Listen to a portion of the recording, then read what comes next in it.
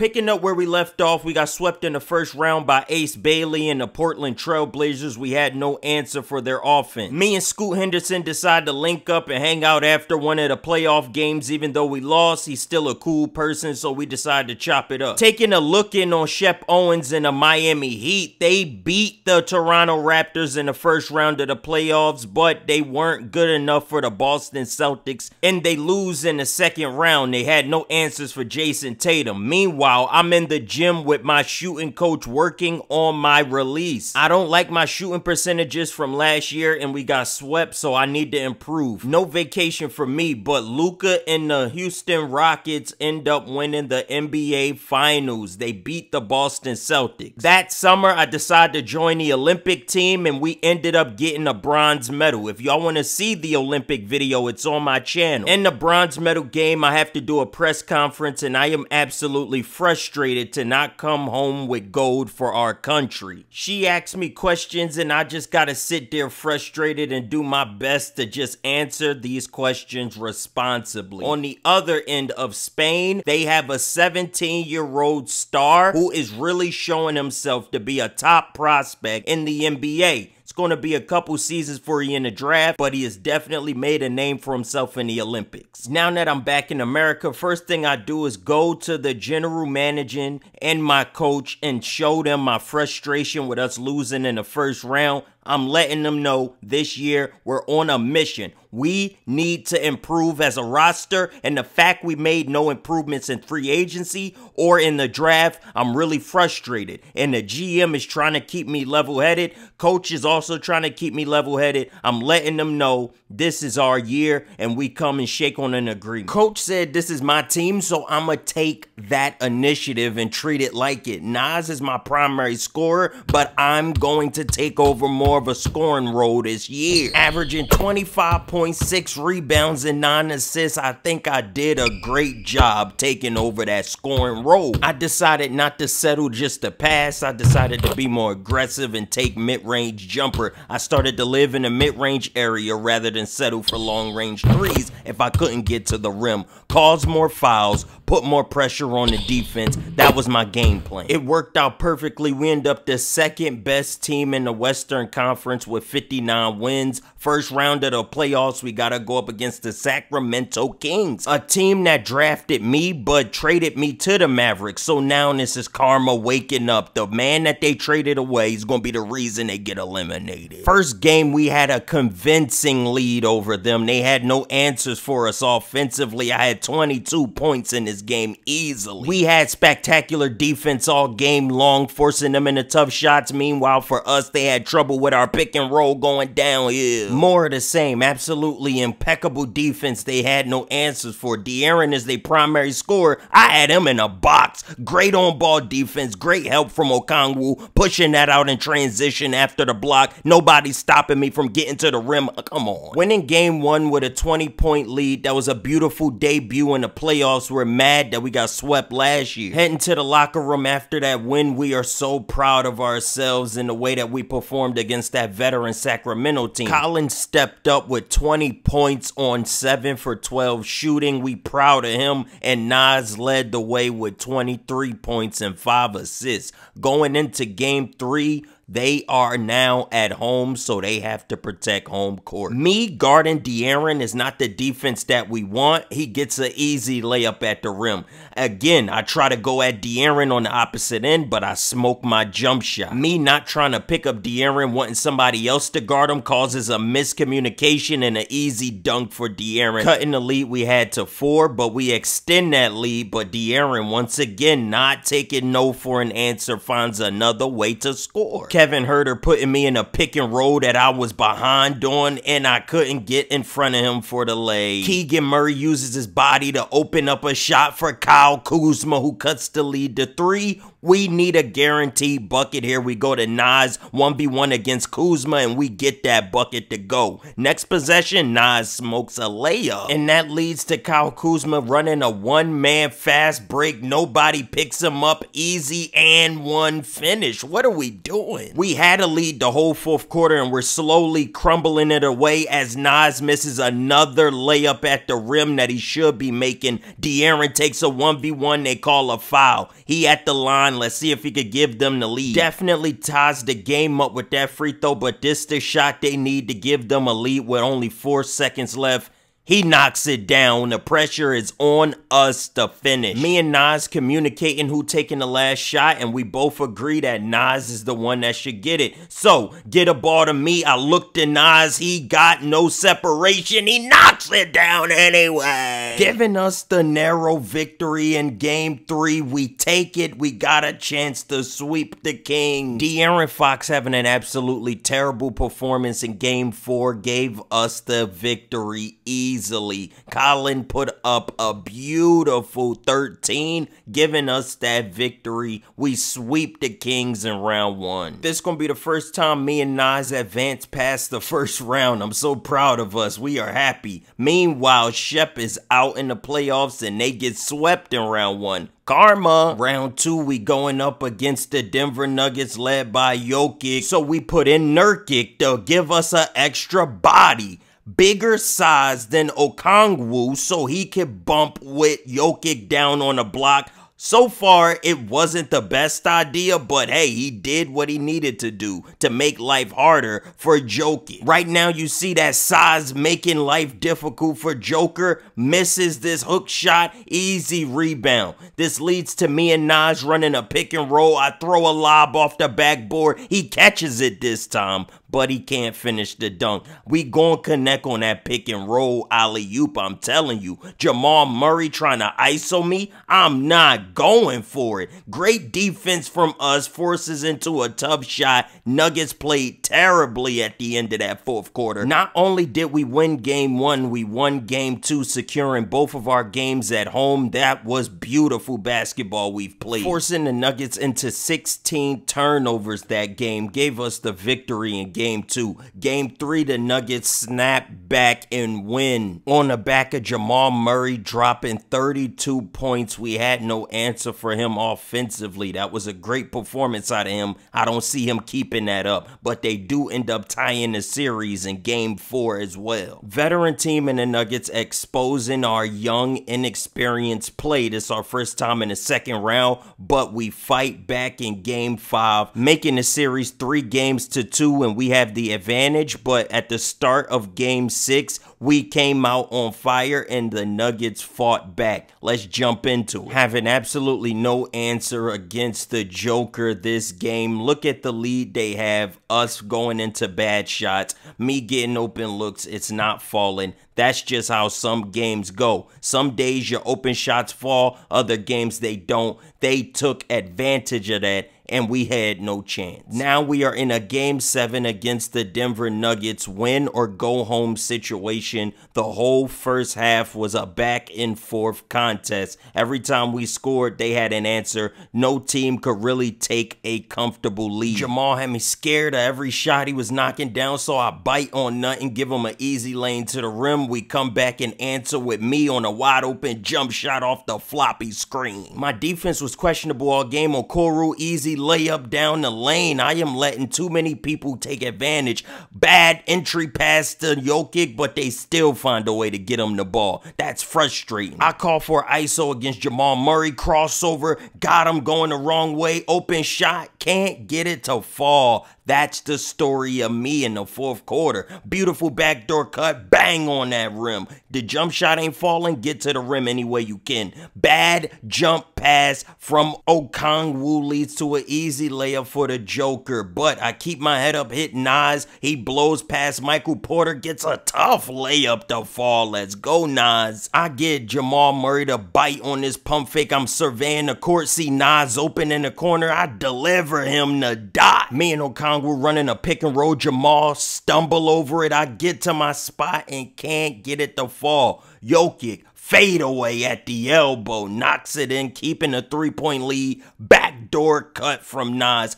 2-point lead. Joker misses a free throw to get him a 3-point lead, so I get the ball to Nas. He get the step on Joker, easy layup in transition. Nas ties the game up for us. Let's go. I'm so proud of him. Final possession of the game. Joker tries to get contact, no foul call, too late on the putback. We go in the overtime. Nas see me on the floppy screen, missing another open shot. I am looking stupid. Now I leave Jamal Murray open in the corner. Both plays are my fault. Get an open shot. I am completely falling apart in the overtime. This is embarrassing. Joker hitting a tough hook shot in the lane. Joker getting a step on Okongwu. Beautiful dunk, pushing that lead even further. I finally get a shot to go in the overtime. We're down 5. Game is getting close to ending. I'm running the ISO on Jamal. They bring help. I somehow get this circus layup to go. Avoiding a defender going under his arm was insane, and I blitzed Jamal at half court. He pushes me to create separation.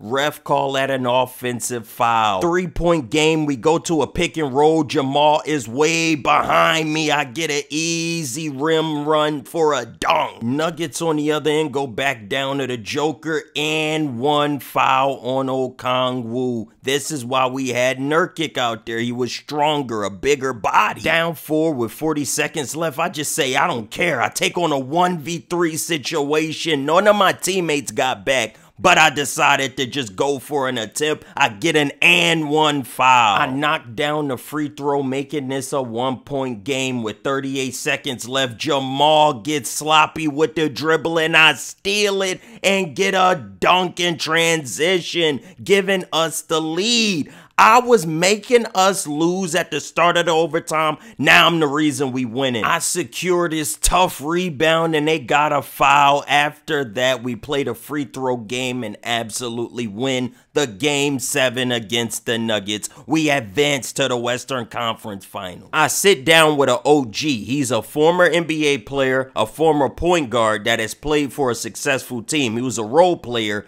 but he put me on game how to be comfortable in these Western Conference Finals now that we're making a deeper playoff run. And our team is getting me acclimated to our scheme against the San Antonio Spurs. How are we going to stop Wembanyama? He's the most dominant player in basketball right now, and we got them in this matchup. Kicking off game 1, we jumping into the 4th quarter where we have a 1-point lead, and Wemby misses a hook shot, and we take advantage of that and start pushing before the defense could get properly set. I get a beautiful step back jumper to go from the 3-point line. Colin gets this mid-range jumper off of that down screen. Trae Young gets open off of a screen. Little bit of separation means he knocking that down. Turnover from the Spurs, up the Nas. He decides to slow it down and dump it to our power forward. Let's go. Mikal was our 7th pick 3 years ago, and he is doing a fantastic job at that role. Me, I tried to get a layup, get blocked by Wemby. On the other end, Wemby with a fadeaway over Okongwu. Trae Young trying to ISO at the top of the key.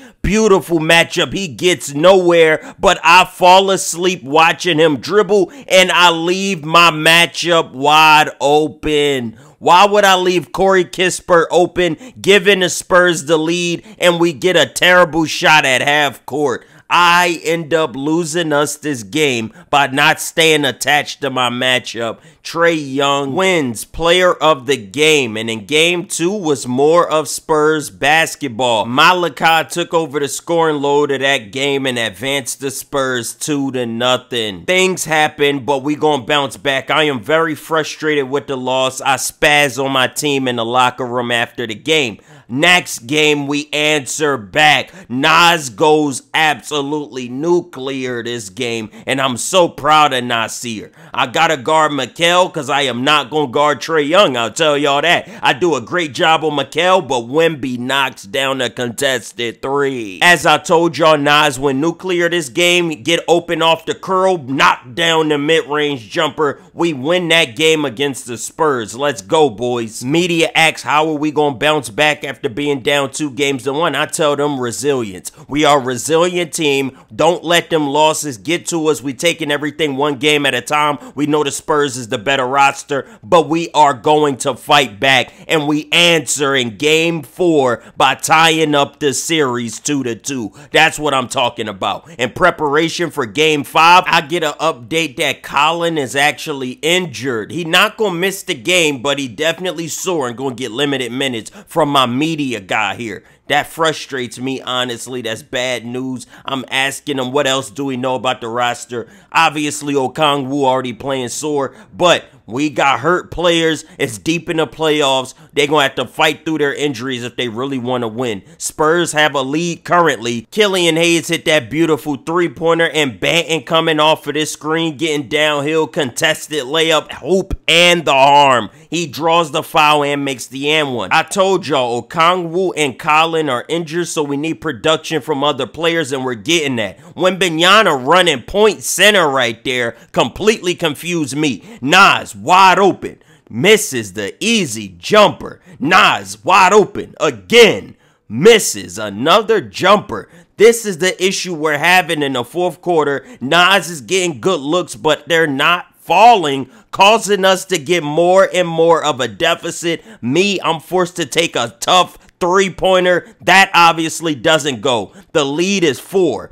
Trae Young misses that. Wemby get a rebound, misses that. Wemby with another rebound, dunks on Okongwu with an and one. He is a monster down here. This is what we're dealing with the best player in the NBA. When Wemby isn't a problem, Trae Young is. Fadeaway corner 3. Oh my goodness. The pick and roll of Wemby and Trae Young is next to impossible to guard because you don't know what to do as a defense. They won that game 5. Game 6 is underway and Trae Young is putting pressure on our defense. Nas get a contact dunk on Wemby. We got a lead in the third quarter. Nas with a beautiful layup. Now we got a fadeaway jumper from Alex Costanza. That was a great shot. Nas getting downhill. Contact and the foul. Let's go, Nas. Me off a curl. Wide open 3. Come on, man. In the bottom of the net. Wemby dribbling from the three-point line. Hit a fadeaway jumper over Banton.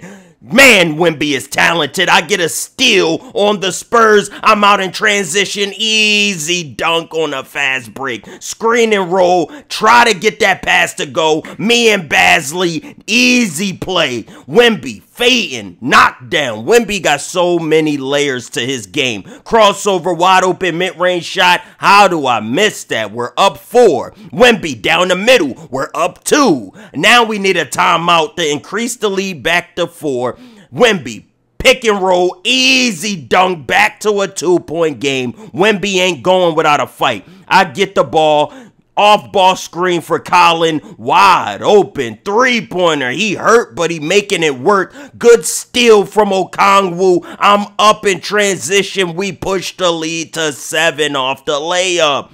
The Spurs don't have any other option besides Wemby, and he misses that. Now we starting to break this game wide open. We get a mismatch with Trae Young on Nas. We take advantage. Next possession, we switch Trae Young on the Nas again, and now we got him going in another ISO. Get to his spot and pull up over top of Trae. He ain't got no defense for that. Spurs down 9. They trying to do anything to come back. Trae Young hit this incredibly difficult three-pointer, but too little, too late. Okongwu put the nail in the coffin for the game. We exploited every mismatch we had. We played smart the whole game, and we extend this series to a game 7. Back-to-back series are going to a game 7, and all I can say about that is I hope y'all ready, because now it's time for us to really take advantage of the Spurs. We're down 3 and we're trying to cause disruption, but an easy pick and roll for Wembanyama. We're putting Alex Costanza in a pick and roll. I get an opening in the mid-range and knock that down, baby. That's too simple. Wemby fading away over Okongwu since he can't back him down. Down, they got the lead to 5. Me get an open three-pointer, bang. The lead is only 2. Trying to get a stop on Wemby, we could actually make progress. Wemby over Okongwu Okongwu fadeaway, he finds a way to make another shot. We throw a turnover to Corey Kispert. Kispert pushing in transition right to Costanza, fouled and one. That is frustrating on our end. Trae Young got the ball, lobbed to Wemby. At this point, we couldn't do anything to stop the Spurs. Corey Kispert fake a screen and cut back door on me. Okongwu was there, but he still continues the and one. There was nothing we could do against this San Antonio team. They ultimately win the Western Conference Finals, making Wemby the MVP of the West Coast. He did his thing.